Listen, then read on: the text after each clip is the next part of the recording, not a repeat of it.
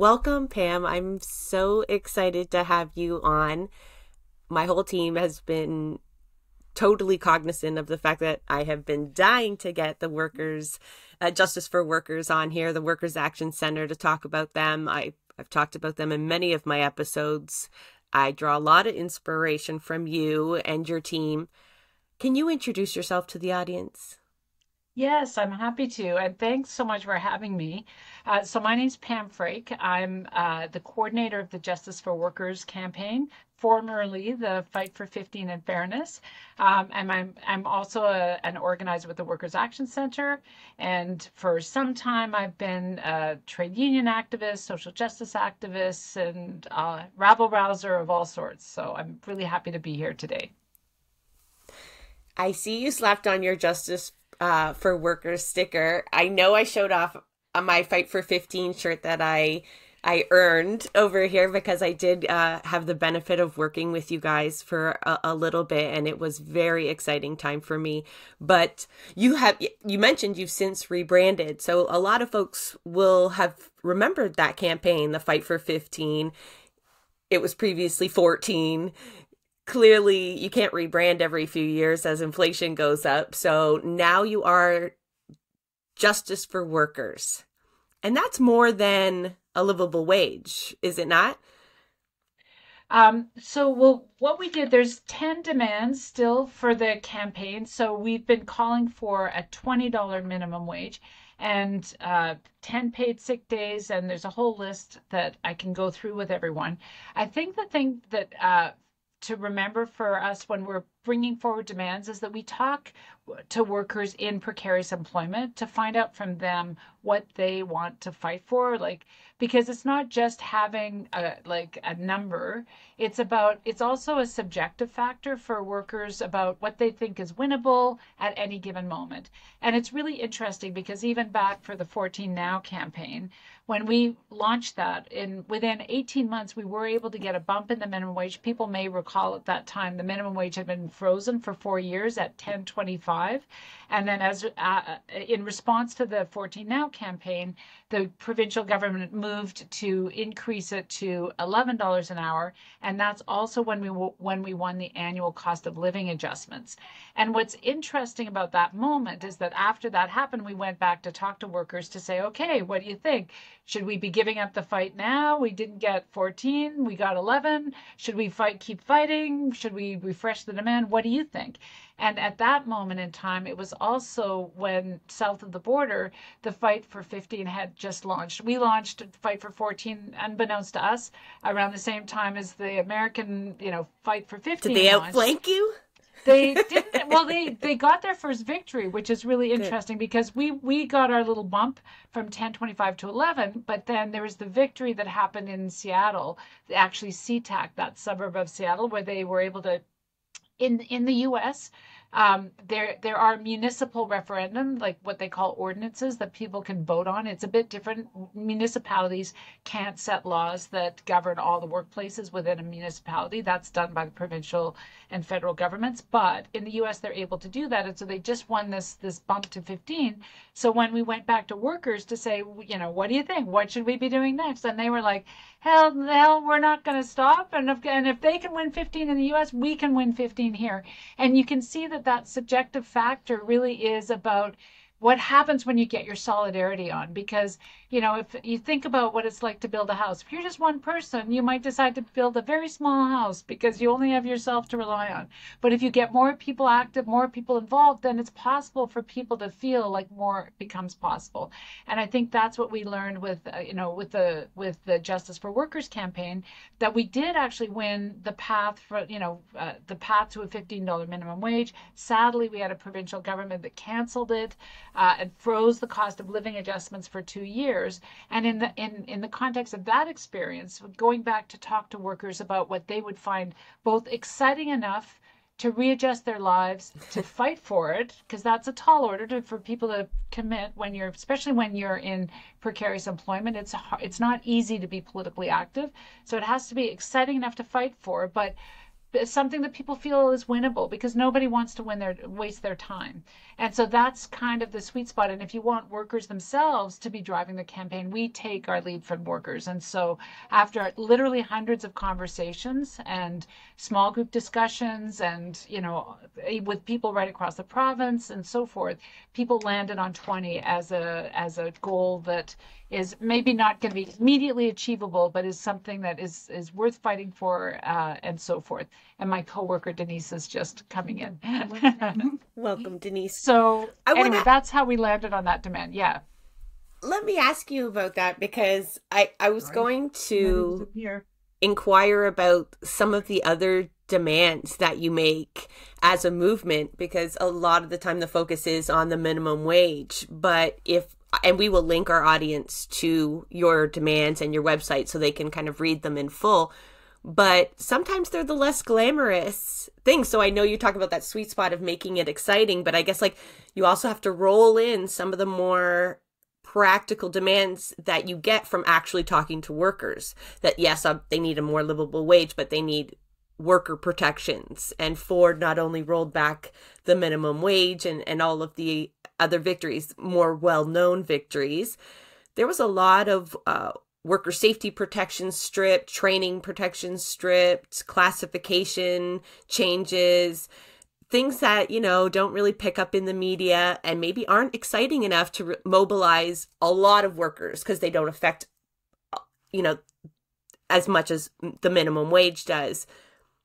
How do you as a collective make the decision on these other kind of niche demands or, less glamorous demands, and make sure that we also get those, that justice for workers just isn't more money an hour, right? Like there's just so much more to it.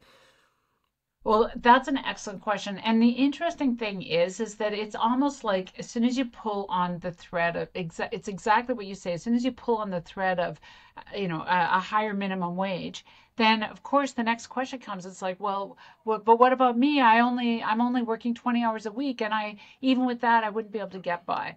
And so it's almost impossible to talk about one thing in isolation from another.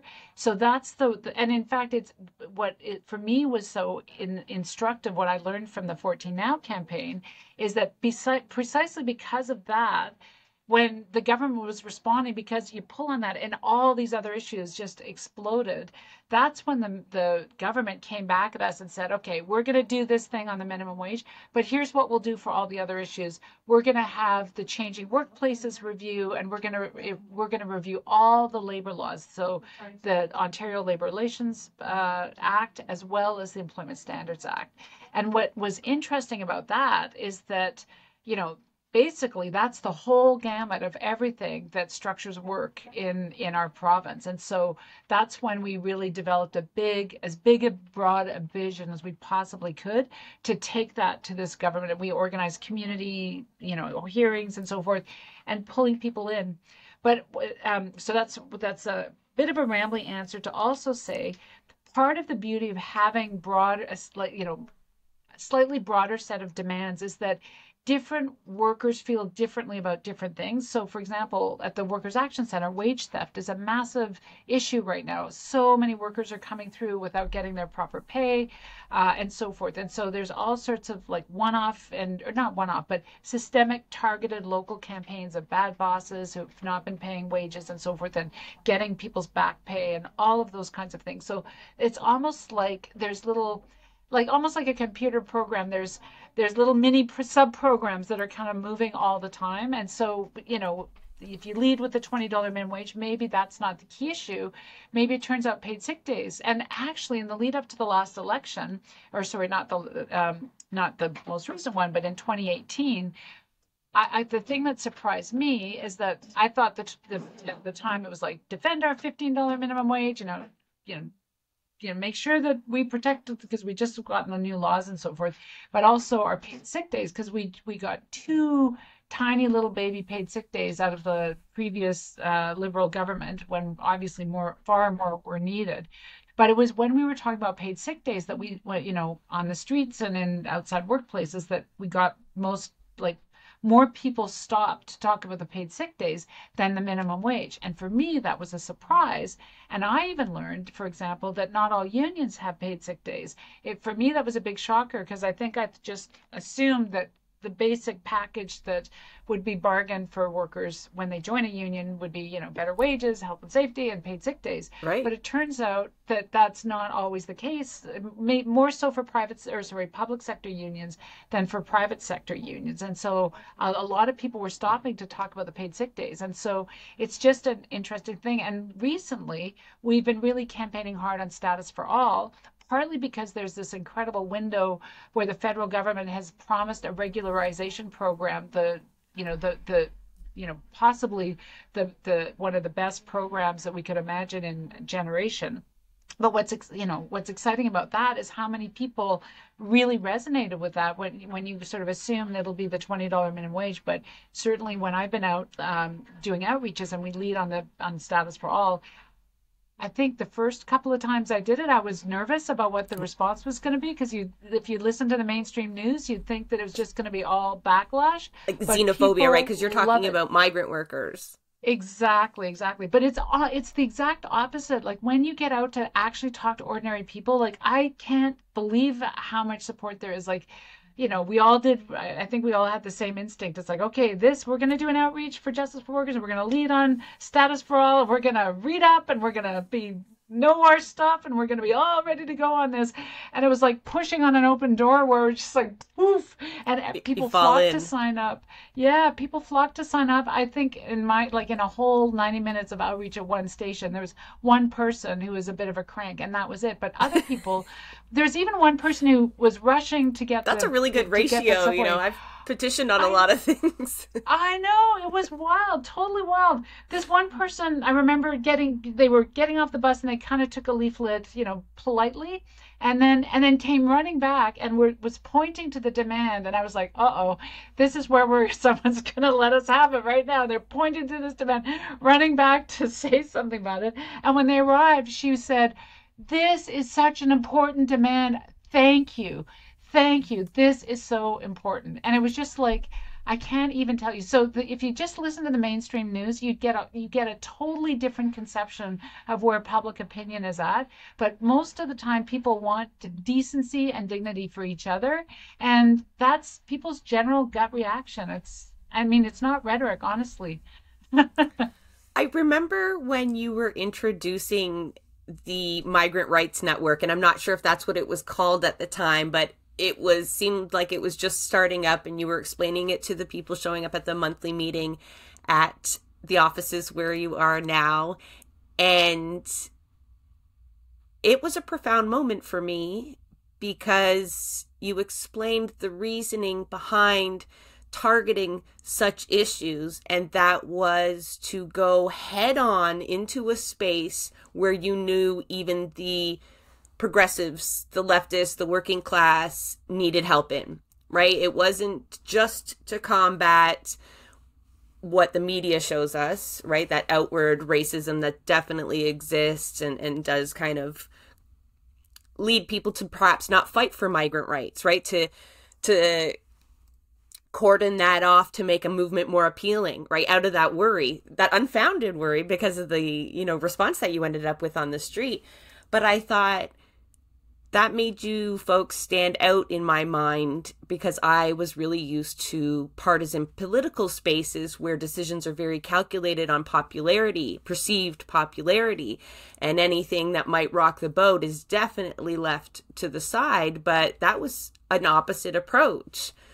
So that was so admirable for me to see that. A lot of ways that you folks organize, I have learned so much from. It's like, such a short period of time, honestly, the consistency of your meetings. We've talked about that on the show before, but, folks know that they can always check in with you if they miss a month, 3-4 months. There's that check-in.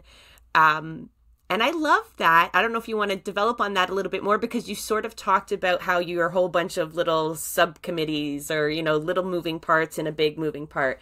And the best reminder of that for me was those meetings. For a while they were call-ins, but sometimes they're in person, and everyone goes around and shares what they're doing, and it's really eclectic. You know, like there's environmentalists, there's labor rights, there's really kind of neighborhood local actions, and it's kind of like inspired the format of our show, where you were inspired by the actions of others. You got ideas from what they were doing, what was working, what was not working, what messaging you could use, who needed solidarity in that moment.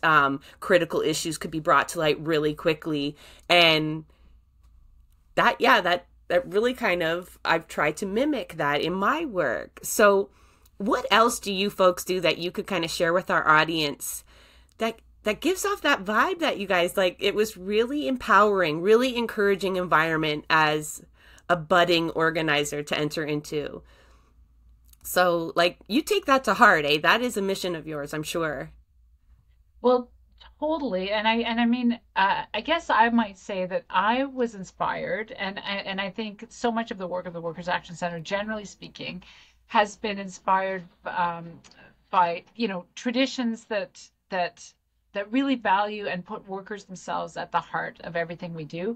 But the Domestic Workers Alliance in the US, I heard a presentation by them, and they had this beautiful frame that I feel like it just struck me, and it's just like, that's it exactly. So they had this beautiful frame of three points. One is be the water. And when you think about water, what is it about water? Water is completely persistent. If there's a log jam, it goes over it, it goes under it, it goes into the cracks. Even if it can't get through, it keeps, you know, it keeps at it, and it wears away the mightiest cliffs of stone. It works its way into every crack and crevice. It's like, we are going to be relentless. So we want a movement that is relentless, and it's not going to take no for an answer. We're going to find a way to go forward no matter what. And then the second one was be the ancestor you want to have. So the idea is, what kind of ancestor do you want to be? How do you want to be remembered? Do you want to be somebody who, you know, builds people up and values people and builds confidence? And we talk about it in terms of political ancestors, you know, and we think about who are our current political ancestors. You know, we can think of Claudia Jones, or, you know, people may have inspired us, Mother Jones, you know, all these, you know, amazing folks that have come through the movement before us. So that was the second piece. What kind of ancestor do you want to be? And so you're mindful about that. And then the third piece was make your movement irresistible. And I just love that so much, because like, meetings don't have to be dour and sour and awful and hard. It's a hard meeting. I feel like I just got, you know, beaten about the, you know, the head and ears. Like, people work hard every day. They don't need to come into a space where they're shamed or made to feel small, or where we're not allowed to grapple together to come up with the best solutions. Because the truth is, none of us have all the answers. Like, we can only solve things collectively. And I feel like it's such a hokey thing to say, and your viewers are just probably going to think I'm just full of hokiness or corniness or whatever, but the movement literally solves all problems, big and small. And I'll give you one silly little example, but we typically before COVID would do a big outreach on Labor Day in Toronto, and we would like have freezies to hand out, because we want to be fun. It's not just, here's some more political literature for you, but here, have a freezie and let's talk decent work kind of thing.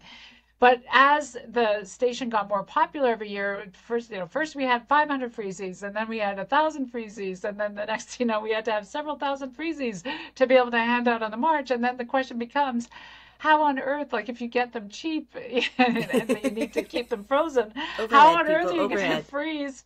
Yeah, how on earth are you going to freeze 7,000 freezies to deliver? It's like we start running out of people's freezers in their apartment buildings, So I wasn't sure what we were going to do. So I just asked the question at the meeting. And then it turns out that one of our stalwart organizers happened to work at a dry ice place, and they knew exactly how you could freeze 7,000 freezies. And it turned out that dry ice place was just like a block and a half away from where we were going to be stationed at the parade. And so anyway, it was just amazing, or even things like translation, like, how are we going to get translation done?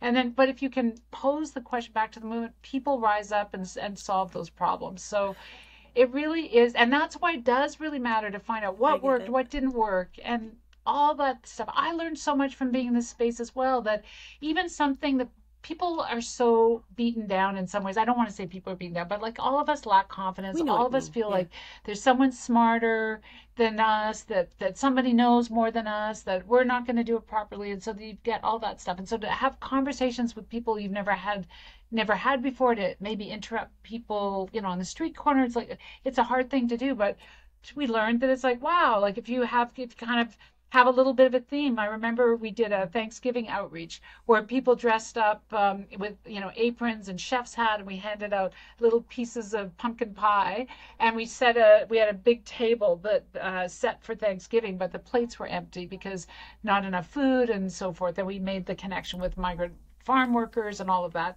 But what was extraordinary for me is that when you gave people, a bit of a costume, a lanyard, some props, it's how people kind of come out of themselves, because it's like, oh, I have legitimacy for being here, And so for me, starting to understand that creative element isn't just fluff. It's actually how people can build up their chops to feel like we have the right to interrupt somebody on the street and have great conversations and feel like it, and eat pumpkin pie, like that. Wow, how nice is that?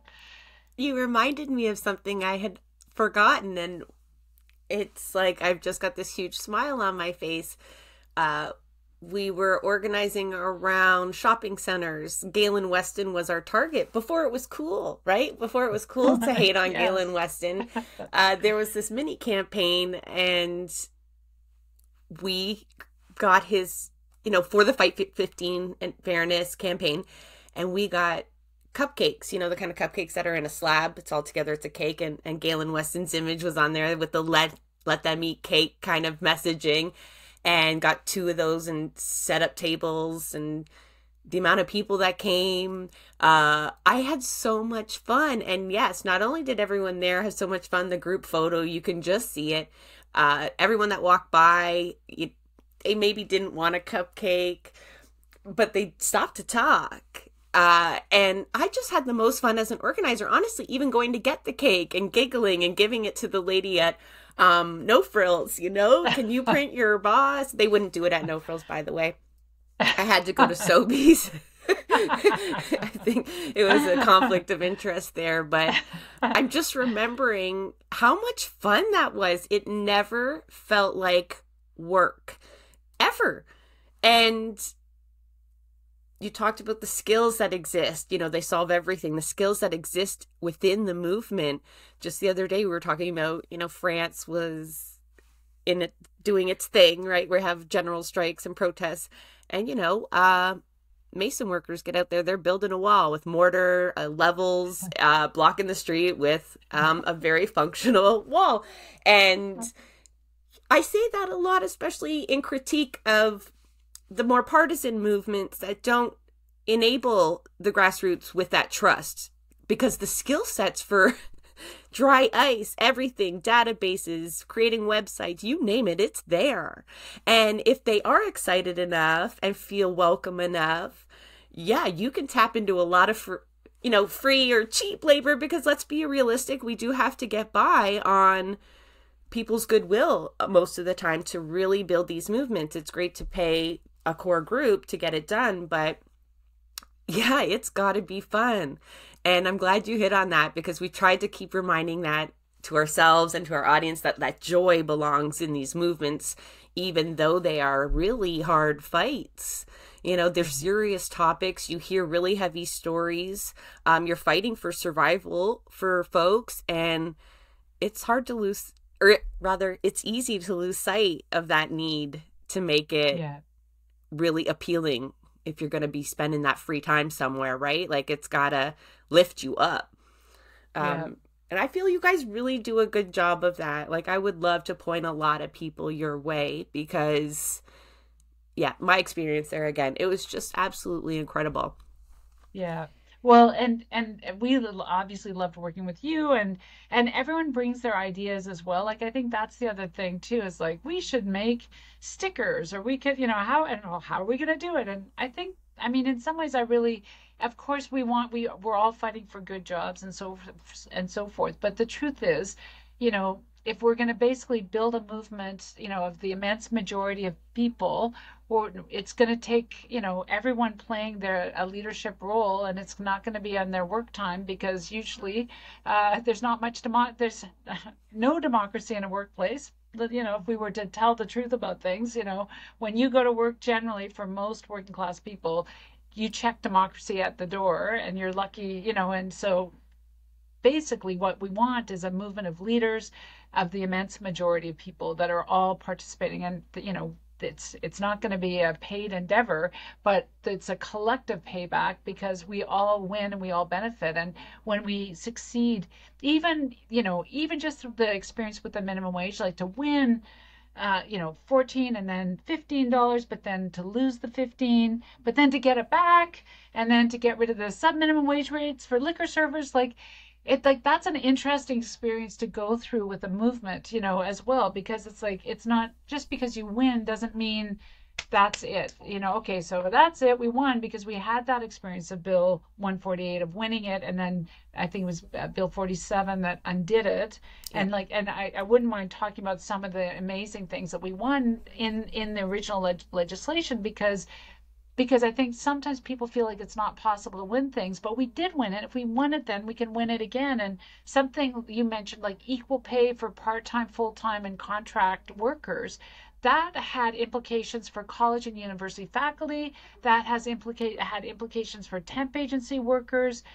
There were situations where we heard of a unionized warehouse, whereby there would be the unionized workers, but then the employer would make use of an army of temp agency workers to be flexible during supply and demand. But as soon as that law was passed, that said, if you hire a temp agency worker and you have directly hired workers, those temp workers have to be paid the same as your directly hired workers, which means any profit for the temp agency would have to come on top of wages instead of out of wages. Yeah, exactly. And then all of a sudden the employers are like, it makes no sense for us to go through a temp agency. We're going to hire all these workers directly, which meant some job security for them. But another amazing thing is that they all then became union members, because they would, so instead of hiring this, massive influx of temp agency workers, then suddenly they were hired, and then they became union members. So it was because they were no longer divided either, right? And because the workplace was already unionized, because when workers are brought in through a temp agency worker, the agency is technically the employer, so technically they're not part of the union. Yep. But as soon as you're in the scope, then you're covered. And so this was an part of the legislation that not too many people spoke about, but it was a huge and probably an unanticipated positive consequence, even from our perspective, because we were just trying to get some basic dignity and job decency for those folks. But when you see it in motion, all of a sudden it's like boom, boom, boom, all these positive ripple effects come from that. So anyway, I can't remember why I got onto that, but there you have it. Well, you wanted to talk about some of the victories that had been there. I remember there were changes around shift work. A lot of folks have almost no protection around really precarious shift work, getting canceled, having 3 or 4 employers and having to balance not knowing when your shift was going to start. There were real implications there. And those are kind of one of those issues I was talking about that don't get a lot of pickup in the news, but from hearing people's stories, and when we talked about that as a group, that was going to make a big difference for a lot of people. Yeah. No, it's absolutely true. And there were and part of it was because it was the Changing Workplaces Review, and so there was just such a big comprehensive. And this was under the Liberals. This was under the previous.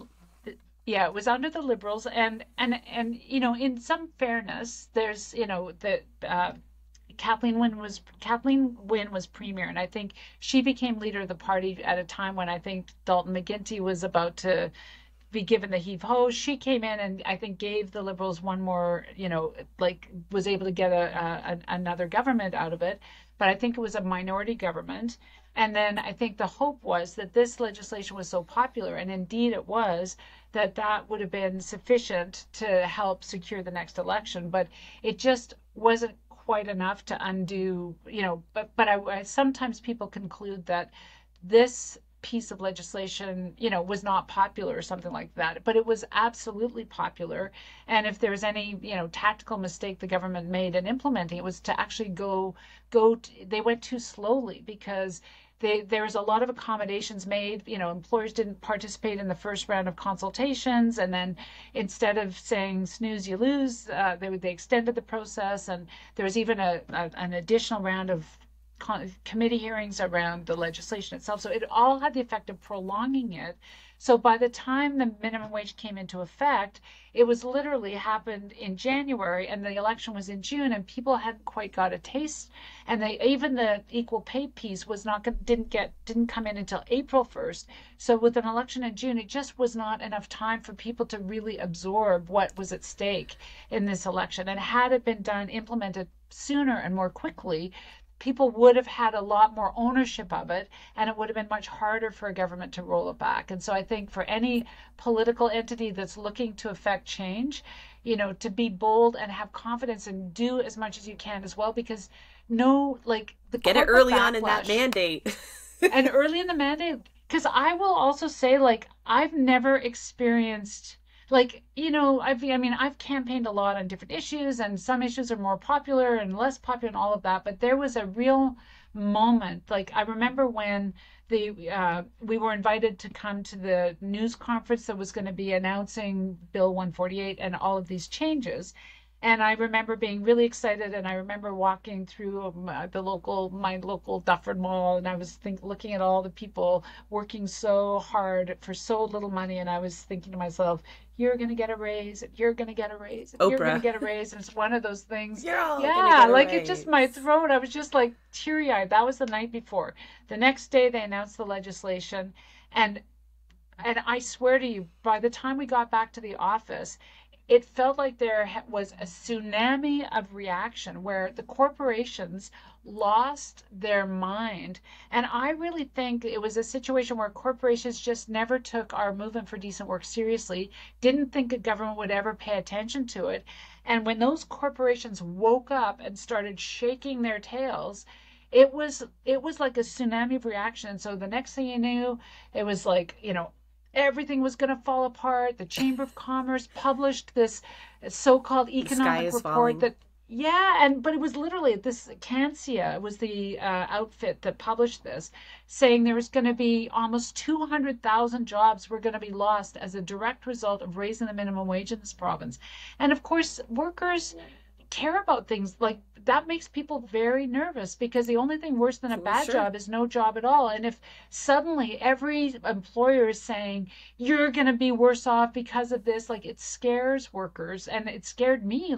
It was one of those things where it's how do we take this on? So we did everything we could to do really ramp up the educationals.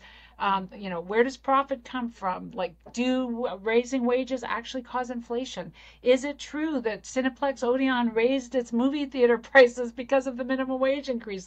We had to take all these things on, and it wasn't easy. And I thought, are we even going to hold it together? Because it was just ferocious. I feel like that was a fight the likes of which I feel like I've never encountered before or since, about just trying to hang on to what we had.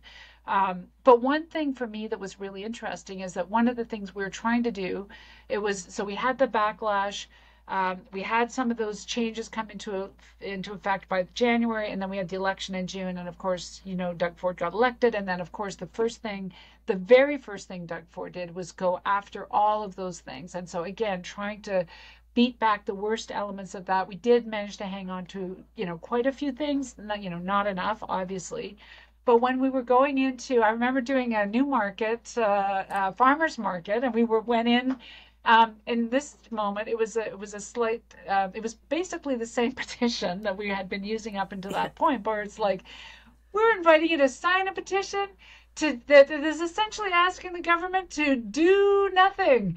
Isn't that an unusual thing? Here we're asking, sign a petition, ask the government to do nothing. Why? Because what's happening? The corporations are trying to make Doug Ford roll back our decent work laws. And do you want paid sick days? Do you want the $15 minimum wage? Do you want these things? It's like, yes, yes, yes. Well, it's like, well, then sign this petition to say, to ask the government to stand up to the corporations. And it was very interesting because even in ridings where the majority of people voted for Doug Ford, they all wanted equal pay. They all wanted their paid sick days. They all wanted decent wages. And they all said, Doug Ford is never going to let that happen. He's for the little guy. You're mistaken.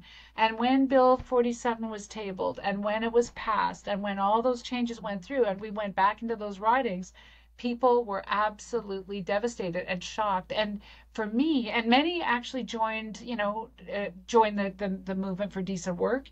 I remember being on a Brock campus where, a young guy was really sheepish. He said, I voted for Doug Ford. I was like, excellent. You should phone him right now and tell him to not roll anything back. It's like, and was so surprised to be welcomed into the movement, despite the fact that he might have not voted the way I would have voted, and I think that's the thing is a lot of people, and I think this relates also to an analysis of the most recent election, but I think a lot of people believed the rhetoric that Doug Ford was giving, that he was for the little guy, that he was going to be for jobs, jobs, jobs, nurses, nurses, nurses, the end of hallway medicine. You remember all that?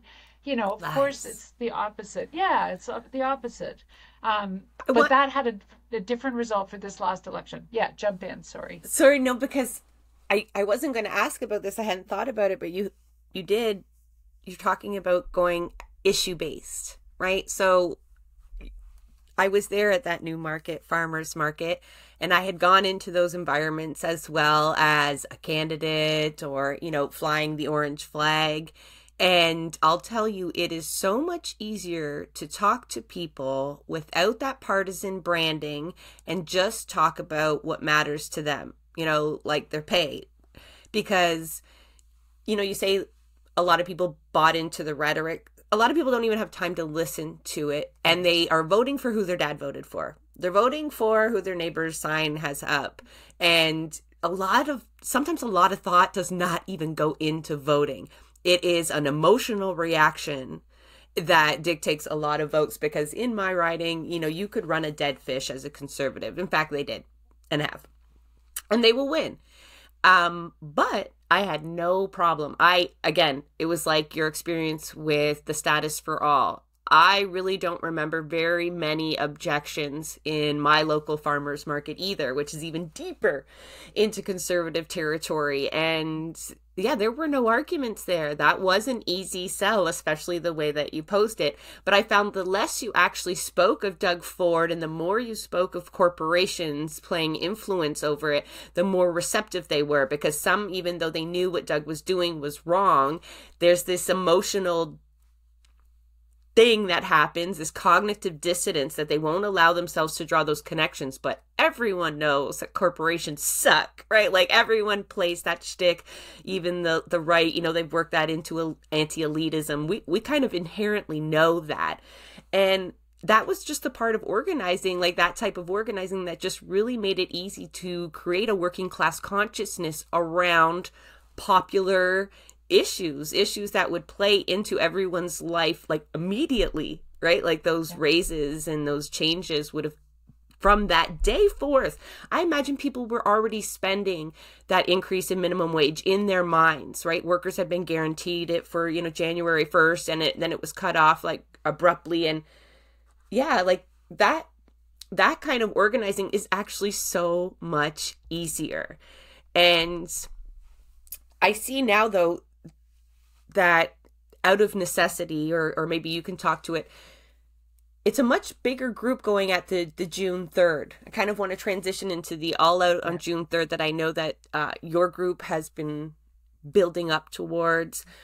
This is mostly the creature of the Ontario Federation of Labor, to my understanding.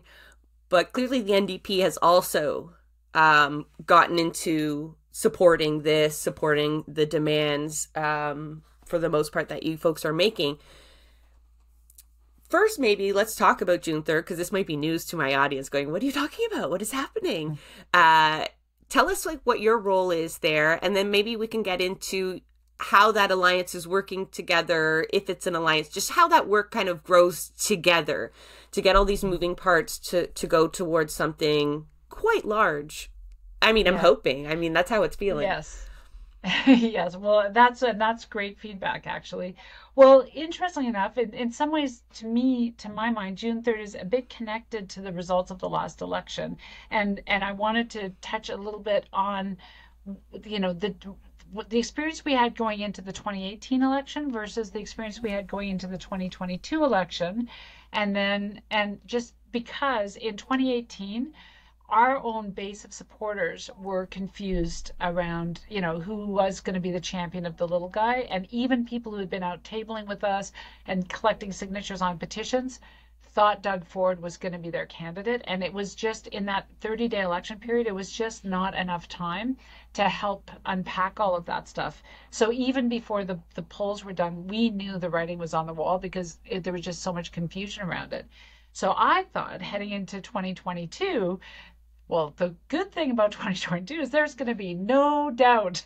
There's going to be no confusion about Doug Ford. And so this is a chance to actually elect decent work champions. And our approach about who's a decent work champion is that we ask which candidates endorse the demands that workers have brought forward to address the crisis of precarious employment.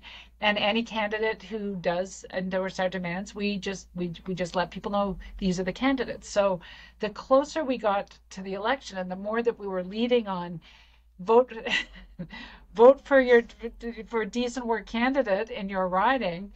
It's funny I hadn't put these two things together, but you're mentally prepared for status for all, and then it's like pushing an open door.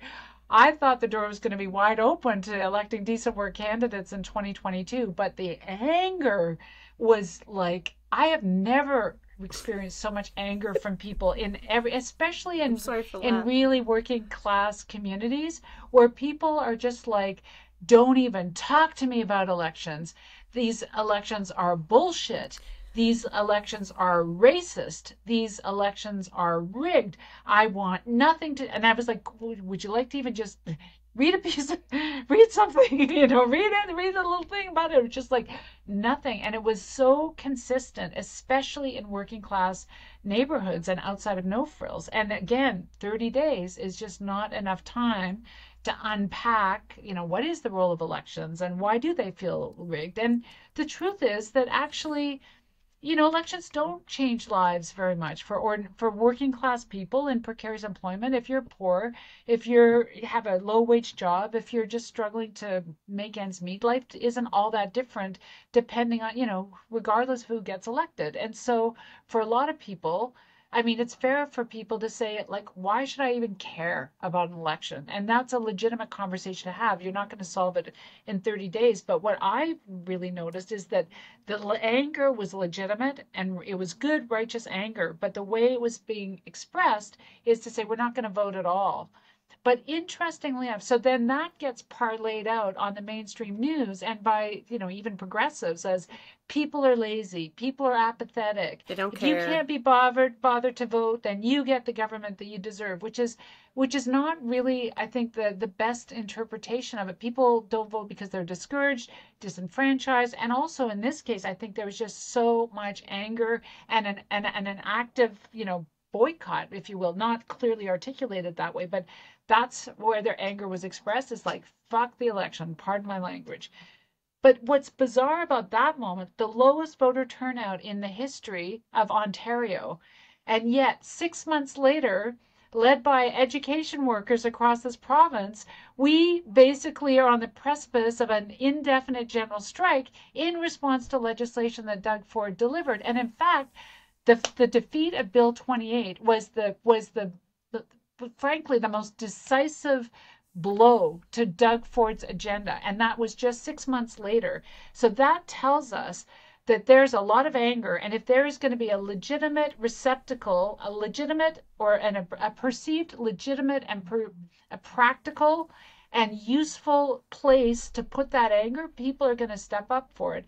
And our organizers like Nadira, who organize in St. Jamestown, where for ordinary working class people, having education workers out of school, and the law, like, what are you going to do with your kids when you're in a low, you can't work from home like so many people. So they, in order to help those education workers fight as long as they need to, they started organizing childcare supports in their own buildings, because it's like, okay, well, if they're going to do that, and I know what it's like, they're the most vulnerable workers in the education sector, we're going to, like, how can we make this work? Okay, how are we going to organize childcare? How are we going to address this?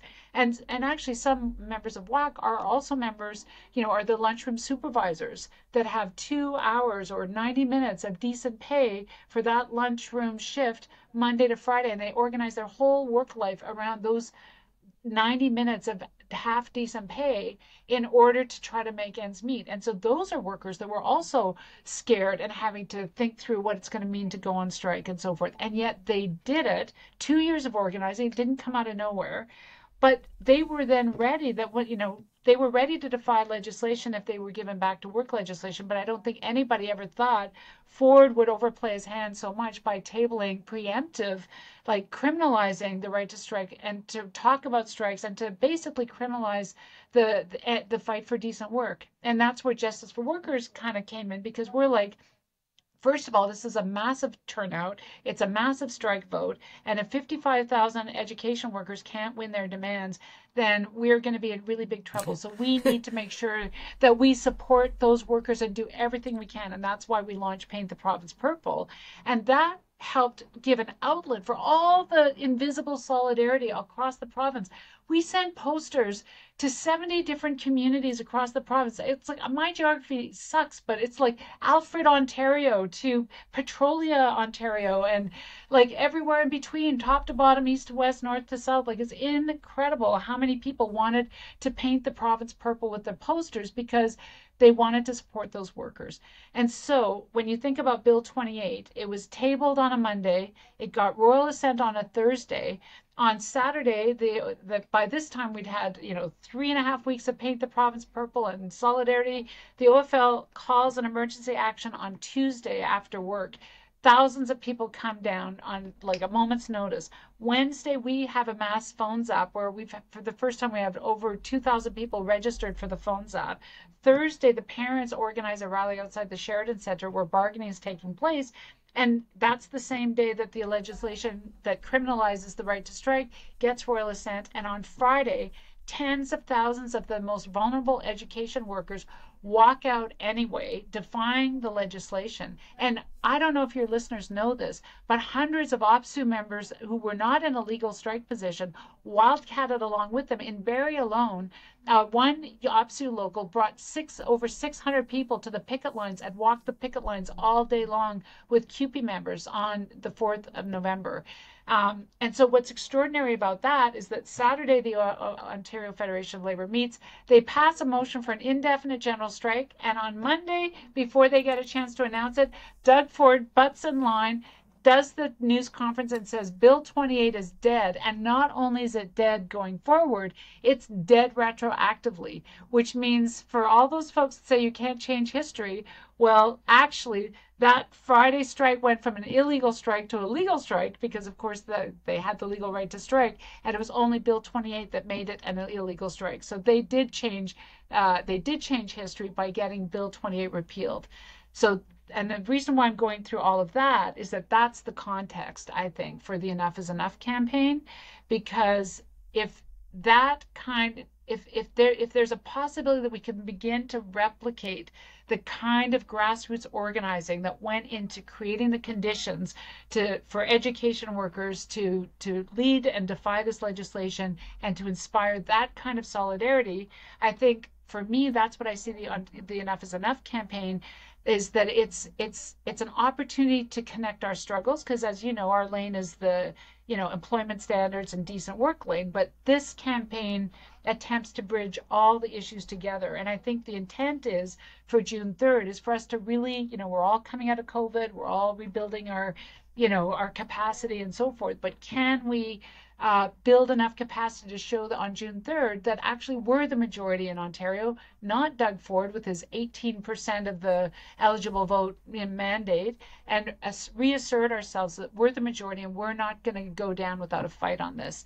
and to not rule out the possibility of strike action as a legitimate tactic. But how do we make sure that a general strike is going to be not something that's like a red button that gets pushed from the top by leaders, but how is it that we make it a profoundly democratic aspect, that we build workers' confidence to say, you know what, I'm ready for this. And how do we make sure that it's a mass movement from below and not something that's just called from above? And I think for me, that's what's so exciting about it. We'll see where it lands. I always say dream big and then see where we land. But to my mind, June 3rd is that opportunity. And to really, because just as you say about working conditions, workers are also, facing a rent crisis, an affordability crisis, a crisis in healthcare or public services, the whole gamut. And what's beautiful about this campaign, I think, is that it tries to link all these things. And so instead of us fighting in our little silos, imagine if we could all come together on a day and do what we can to show we're the majority, not Ford. Because if you can imagine that solidarity that you talked about, the solidarity that you talked about surrounding those 55,000 workers was a very niche subject, although collective bargaining rights, are profound and have ripple effects. But a lot of people really don't understand that. It wouldn't impact their tomorrow. Definitely not. But they still came out. The same apathetic people that didn't vote, perhaps, right? Like that. Sorry, there were scare quotes there for the audio version. So we know they're not apathetic. And they seem to start to be understanding these avenues of disruption are perhaps more effective than going to the ballot box in the end. Although, the argument is made, you can do both. But yeah, though, you definitely tapped into something there, because people definitely, even though they couldn't connect to education workers, were out there organizing their own small local events.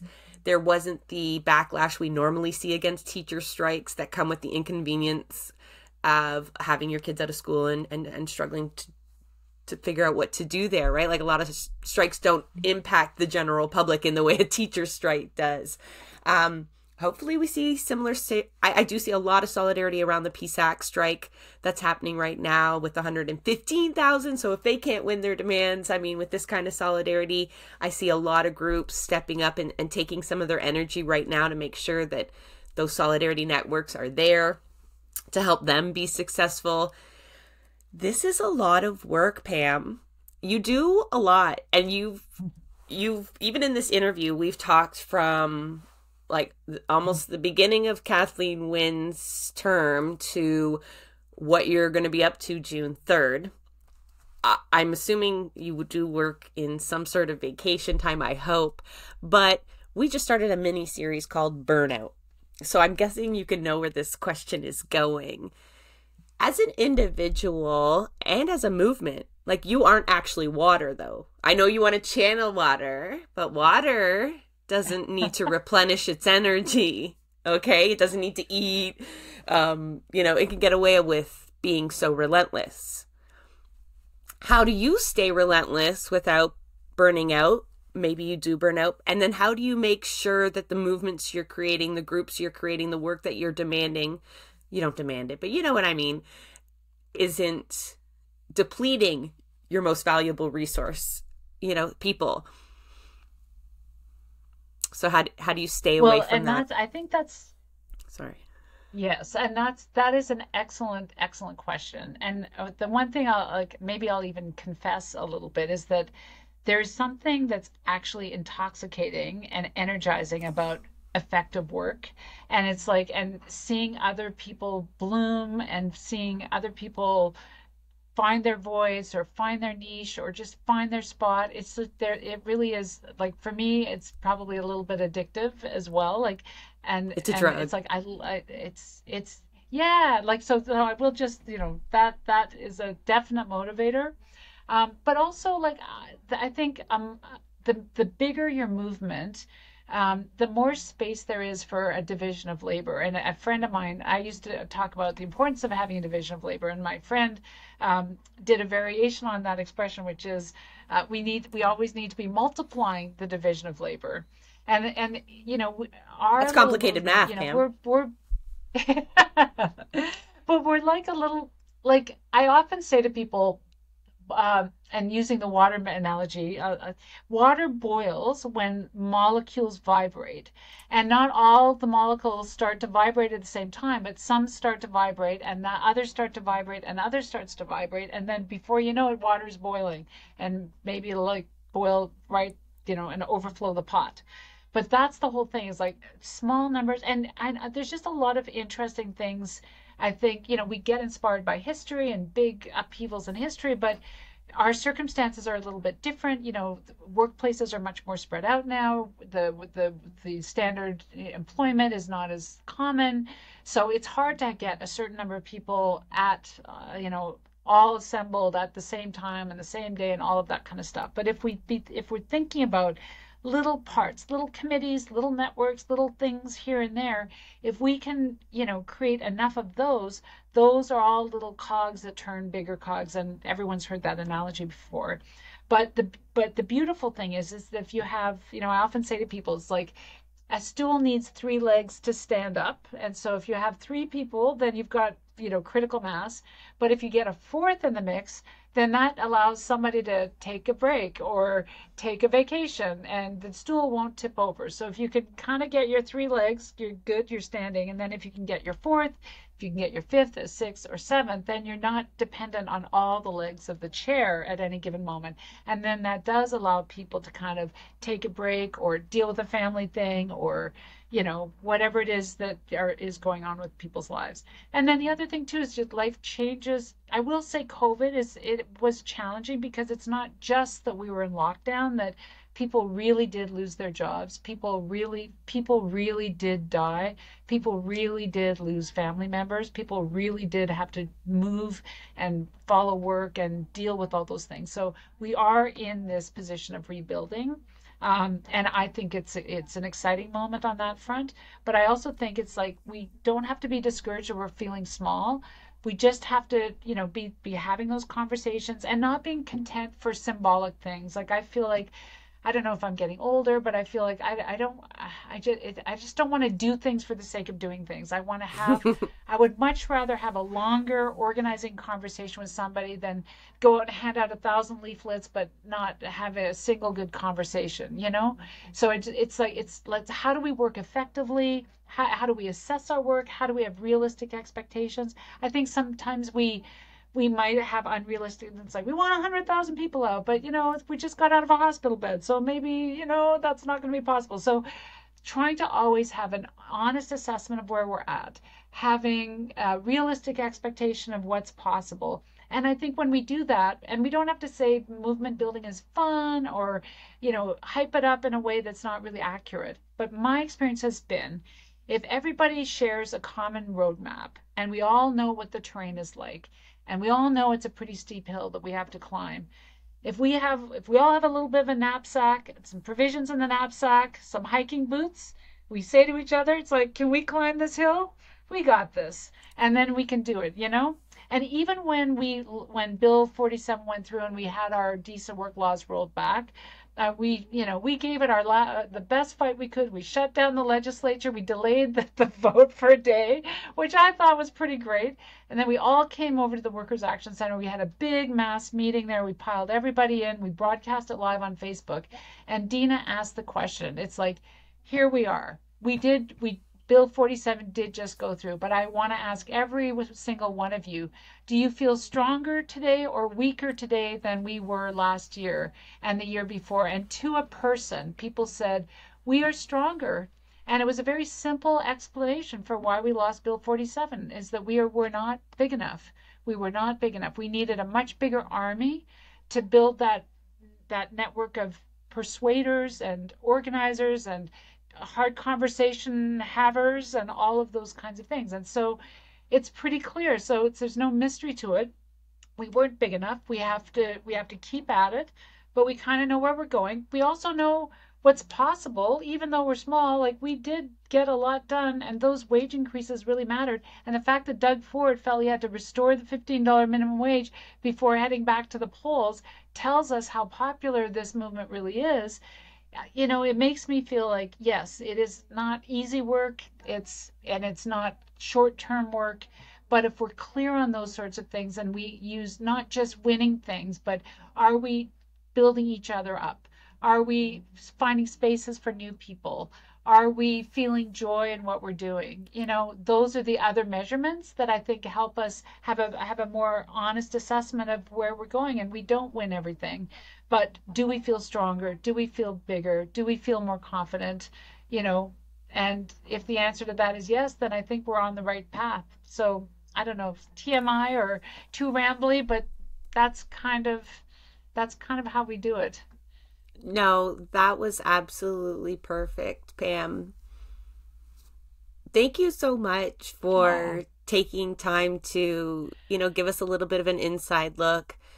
Thank you so much for taking me under your wing. I know I've thanked you before, but honestly, that was the time where you talked about, people not having faith in themselves. Like pure imposter syndrome over here, right? Continued.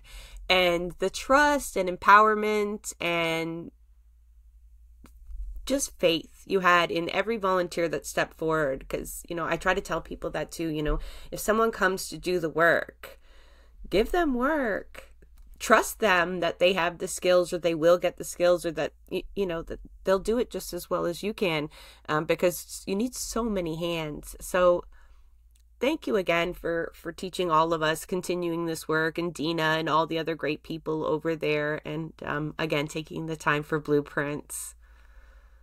well, honestly, thank you. And I really want to just say learning is a two-way street all the time. And I was just sharing with somebody who's doing some work with us from TMU to say, even it doesn't matter how long you've been organizing, you still get those water slide moments where you learn new things and you're inspired by new things. And Bill 28, that the fight of the education workers, and I do want to say the 2 years that they organized to get that strike vote, and how well positioned and how many conversations were had. Like for me, that was such an inspiring thing, and learning the importance of finding something easy, visible, and everywhere for people to show their solidarity, because solidarity is in everyone's hearts. There's just often no outlet for it. They're waiting for someone else to do it. And if we can just make, some of us have been saying Eve, or easy, visible, everywhere. Make I wrote it solidarity on down. the eve. Yes, it's amazing. So it's like just think about the eve. Make sure everybody has a part to play, and they do generally rise to the occasion. And if they don't, then let's find out what happened, because sometimes there's a barrier or a logjam that we can fix it and move on and get them involved as well. So I do want to just say it's a two-way street. Learning all the time, including from you.